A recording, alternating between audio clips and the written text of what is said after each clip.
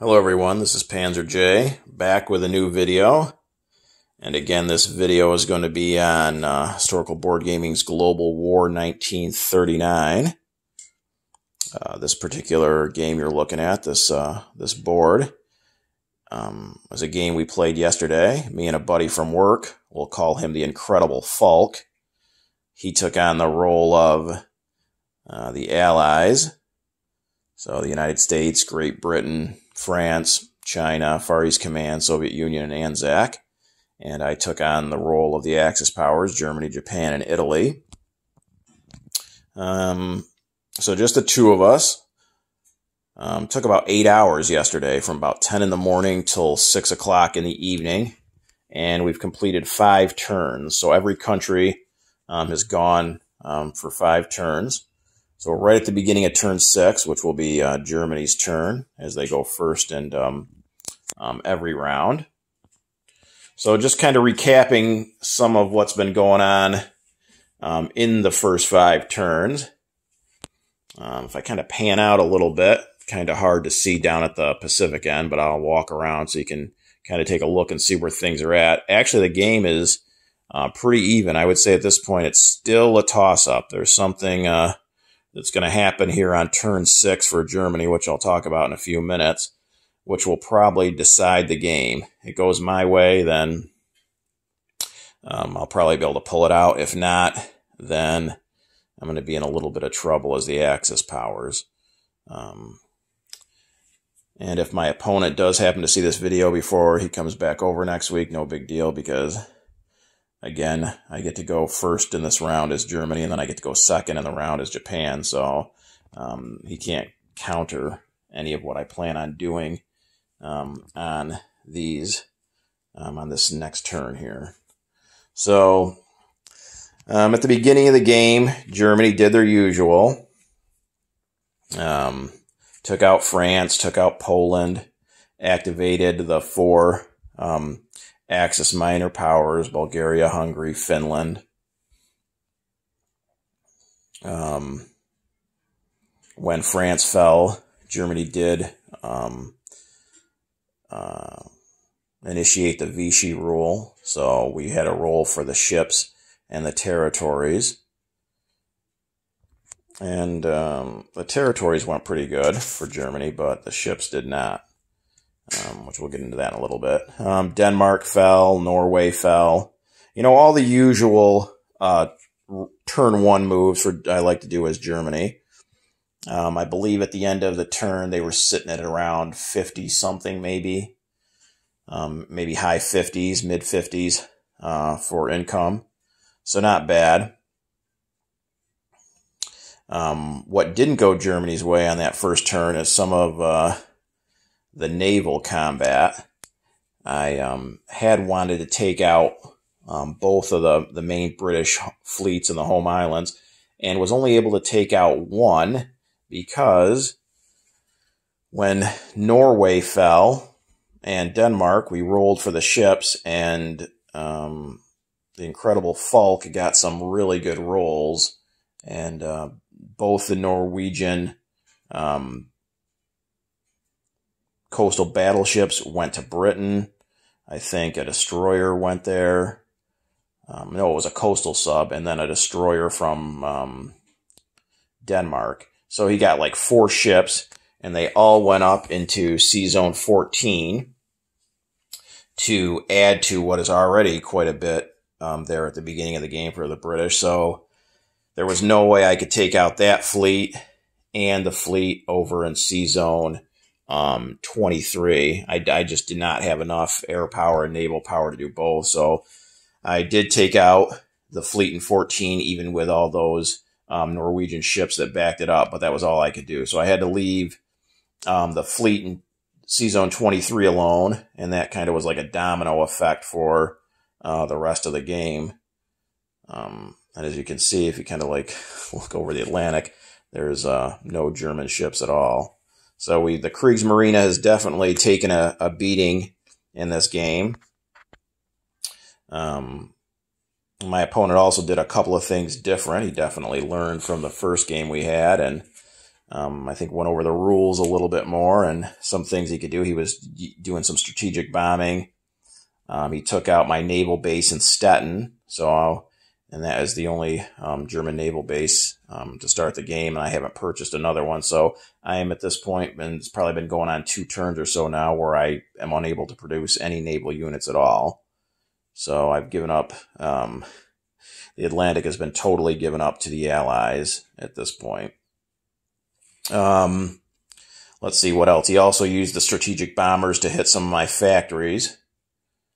Berlin is suffering 7 damage right now, so it only can produce 3 units per turn. But I haven't really been producing anything in Berlin anyway, so that hasn't been a huge hindrance in my plans. And then into round 2, Germany just kind of built up a little bit. Attacked the Soviet Union on turn 3. Them and Japan attacked simultaneously back-to-back on turn 3 as part of my new Axis Vice Grip strategy, which has gone in some ways good, and then it's also had consequences, especially for the Japanese, that haven't gone so good. So first for Germany, as you can see, they're deep into Russia right now. We're at the doorsteps of both Moscow and Stalingrad, and that's the only 2 territories that the Russians have units in the European section of Russia. They still do have the factory and some units in Novosibirsk, but that's it. So Germany, I think, has enough to assault Moscow this turn here, and that's going to be I think that's going to end up being what kind of decides this game. If you kind of take a look over what the British have going on, they've got they got a fleet of destroyers, a bunch of transports. I'm not so much worried about what they can do in Europe, because Germany's built up some strong defenses in Germany and France. In Western Germany right there, I have 2 stacks of 10 mechs each, and then a single mech, so 21 mechanized infantry in Western Germany. And then in Paris, we've got regular Panzer, 3 Tigers, and 4 fighters. So I've got more than enough, and I do plan on building another 10 mechs in Western Germany, turn 5. So with those mechs, 30 mechs, more than enough to repel anything that he can land, at least if he lands in along France or Germany. If he lands maybe up in Norway or something, then a little bit more of a headache. But as far as Western and Central Europe, I'm pretty set. And the mechs give you obviously a little bit more mobility, so I can move around a little bit more, 2 spaces per turn with them. So I'm feeling pretty good about my defense of Western and Central Europe. But he does have a bunch of stuff building up in Britain. So I've got to take Moscow now. I don't think I can really wait any longer. Moscow has to fall on this turn. If I can do that, that'll just leave Stalingrad, and that can fall the following turn, and that can allow me to start pouring more resources into maybe building up some naval bases, some naval units, and going after the British, or at least being so secure that they really can't touch Europe or Russia.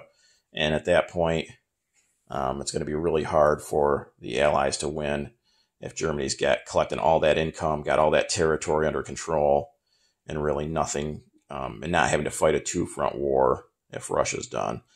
So let's take a look closer at this upcoming battle for Moscow. So I did a little bit of odds calculator over here in anticipation. So if we look up on the board here, I know that says Global 36, but this is, I needed the space, so this is actually Global 39 information. So the Germans are in black, the Russians in orange. So I'm going to be able to attack Moscow this next turn with 48 units, which will total 204 for the attack.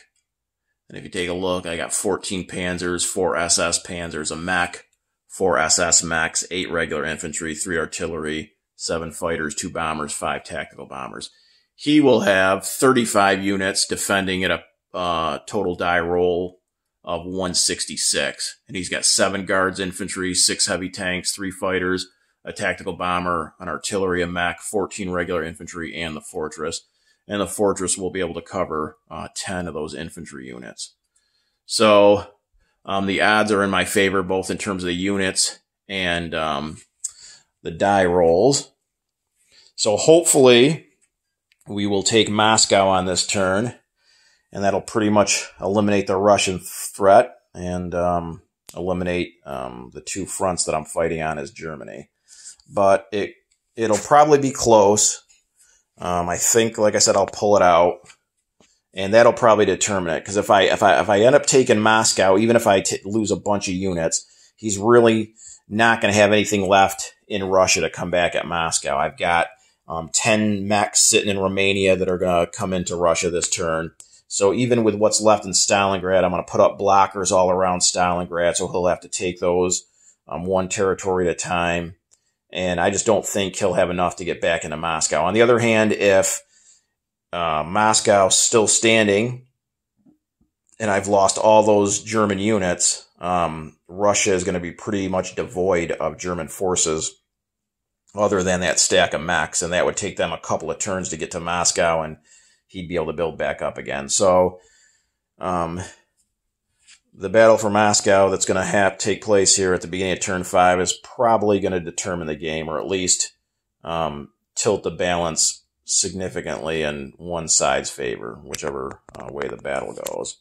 So that's what's kind of going on with Germany. As far as the Japanese go, again, they did the Axis vice grip strategy in concert with the Germans at the beginning of turn 3. And as you can see, that part of the strategy paid off.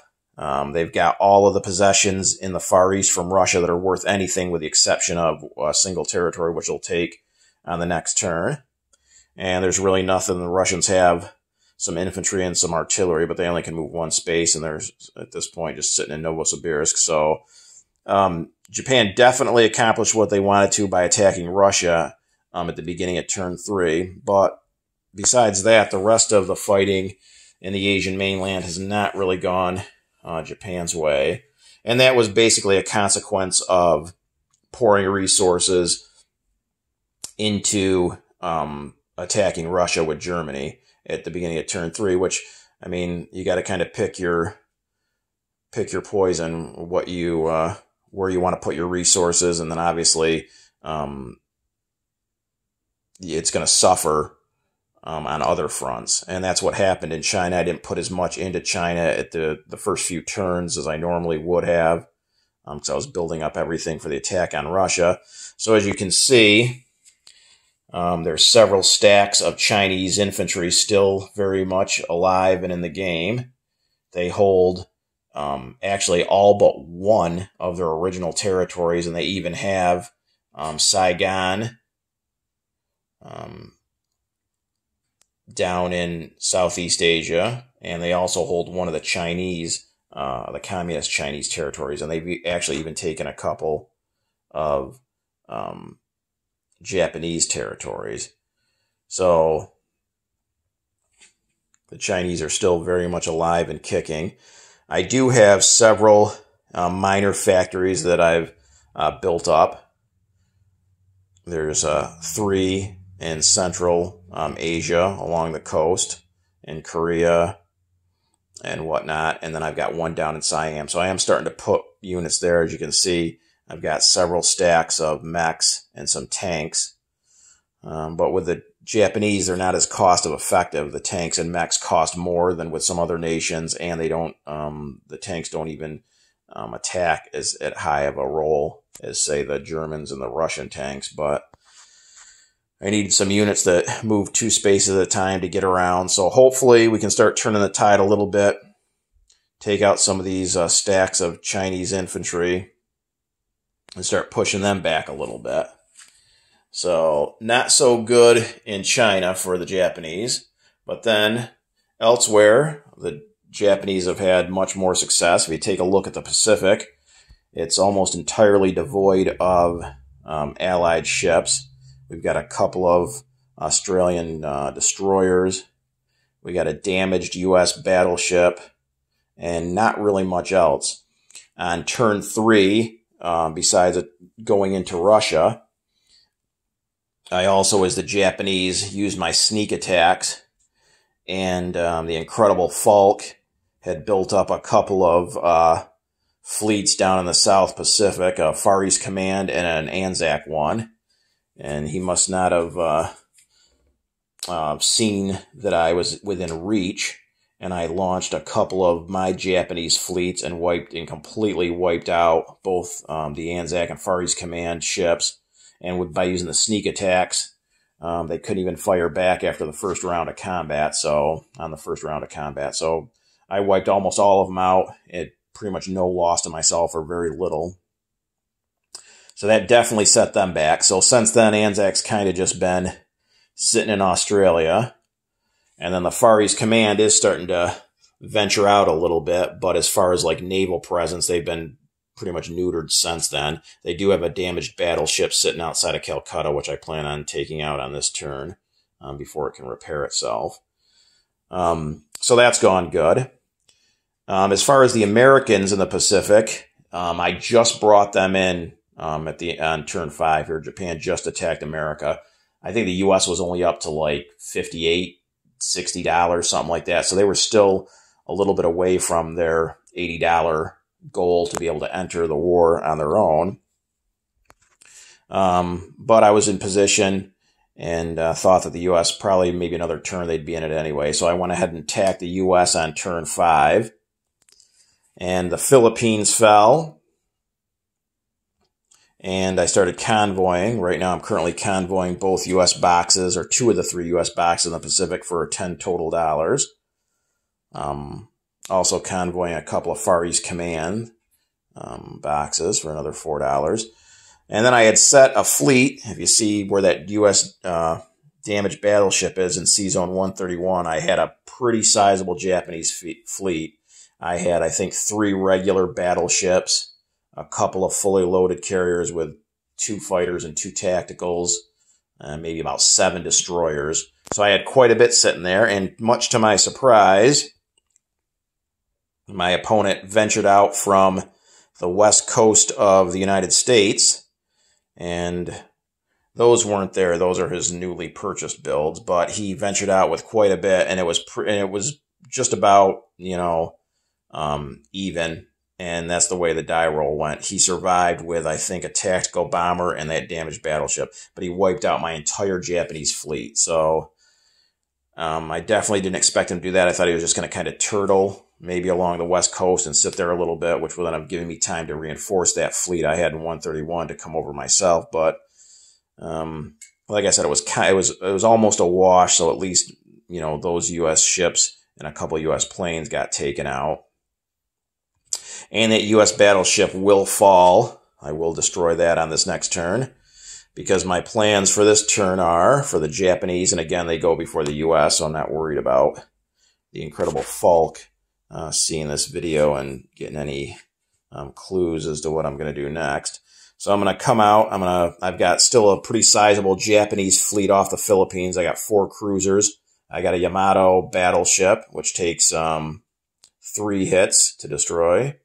And then a couple of loaded carriers with 3 veteran fighters and a regular fighter. Plus, I think I'm going to pull some of the ships off of convoy duty because I need them. And I'm going to go ahead and take out that U.S. Damaged battleship.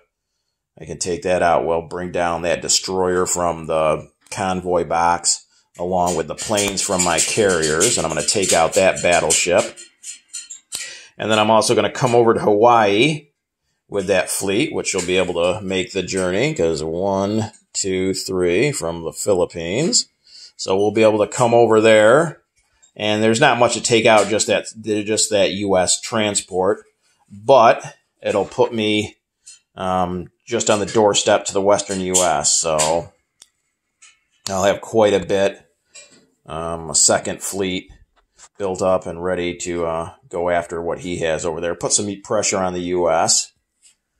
So that's kind of where we're at with Japan and Germany through 5 turns. As far as the Italians go, another situation where he's been more aggressive than I thought he would be. Definitely causing me a lot of headaches. Italy hasn't done a whole lot. They've been kind of bottled up. I remember the last game we had, Italy actually kind of ran wild and roughshot over the British in Africa and had, by the time we called the game, I think they were at the doorstep of South Africa and they had the rest of the continent to themselves. So much, much different game this time around. One thing he did, as experienced players know, Britain their turn is before Italy in the turn order. So he actually got a little aggressive on Britain's first turn and went into Greece and activated Greece. So that caused me problems right from the start for Italy. Usually, I usually expect the British player to kind of maybe stand pat in the med, retreat stuff out and get away from the Italian fleets and stuff. But no, he went right after Greece, activated that. So he got the ships that were there, the Greece ships, as well as the income. And so then, kind of like with how the rolls went against Germany for the Norwegian ships, and I wasn't able to take out both British fleets, the same thing happened with the Italians. Now that the British were so bulked up from the Greek infantry and the Greek ships, I couldn't go after everything I wanted to in Greece, or in the Mediterranean in general. So again, I kind of had to pick where I wanted to go, built a factory in Tobruk. I did take out the ships and Greece itself, but it left me more depleted. And then since then, he's been really hammering away at Italy. He did a strategic bombing run on Turin, and that's now damaged for 9, so it's only producing 1 unit per turn. I got a decent amount of units in Tobruk, and I was able to actually take out a couple of British territories, Alexandria and Lower Egypt.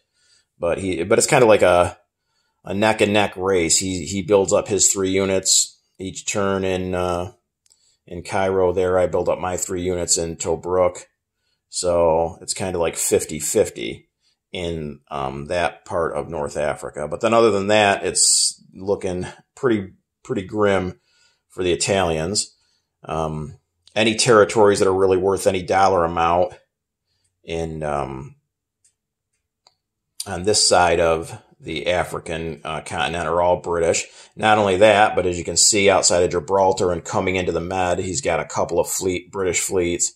And I'm down to just a battleship, 2 destroyers, and 2 cruisers. So I don't have much left for Italy. And he's got right there alone a stack of about 7 destroyers, a battleship, and a cruiser, and then a couple more battleships and a couple more destroyers coming. So he'll probably, if not this turn, the next turn, be able to take out the Italian Navy, and then I'll just be stuck really just putting some units into Africa, and that'll be pretty much it. The Italians have ventured out a little bit into the Middle East, taken a few territories, but Italy's kind of just hanging on, not really contributing a whole heck of a lot to the Axis cause. Another reason why I really need Moscow to fall this turn so that I can maybe start diverting some German resources to help out Italy in the Mediterranean. And to make matters even worse for Italy, we've got a little U.S., not necessarily a fleet, but a couple of transports and a couple of destroyers with some men and an artillery from the United States coming over. So that'll be able to land in Africa this turn as well. So Italy's definitely facing some tough choices going into round 6. And that's pretty much where we're at. I think I've got the upper hand, but this is a much closer game than the last time. And like I said, he's come up with some really surprising moves that not only that I didn't expect, but have really thrown some monkey wrenches into my overall plans. So we'll see what happens going into turn 6. If we take a look at the income real quick, you can see Germany's top dog at 80.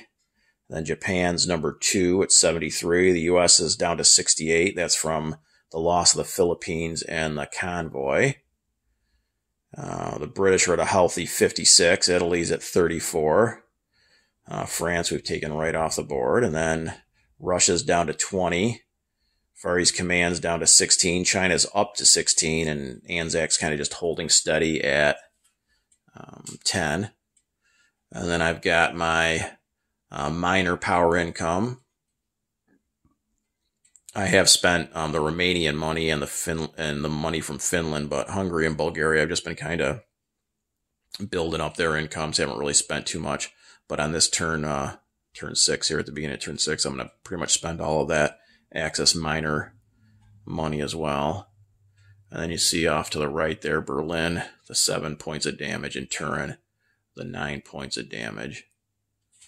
So that's where we sit at the end of 5 rounds.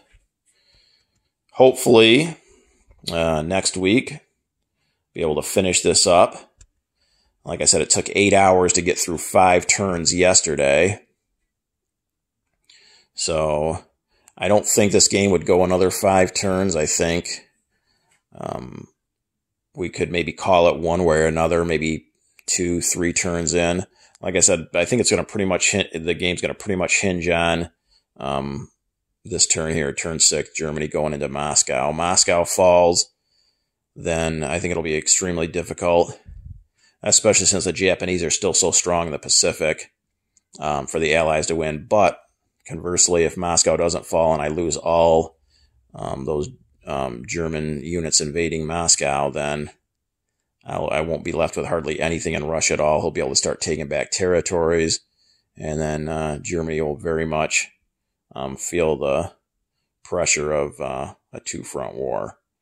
So hopefully be back next week with a conclusion to this game. Hopefully you enjoyed it. I know we did. Had a lot of fun. The 8 hours didn't seem like 8 hours. I kept looking at the clock, and 2 hours would go by, and it felt like 10 minutes. So a lot of fun. Really enjoy playing this game. Would love to play it with maybe some additional people, so you can kind of spread the countries around a little bit. I think that'd add an even cooler dynamic to it. But definitely had a good time, and we'll be back hopefully next week with a conclusion to Global War 39. See you then.